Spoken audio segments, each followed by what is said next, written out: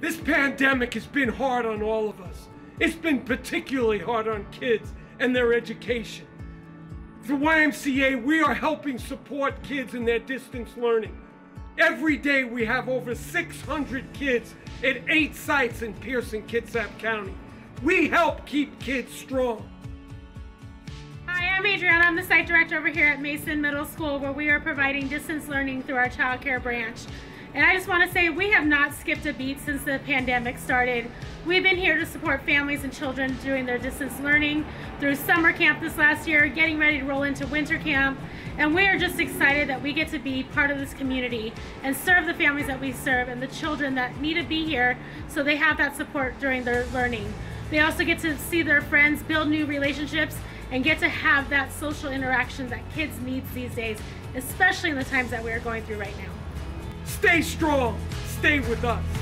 Stay strong and stay with us. Stay strong, stay with us.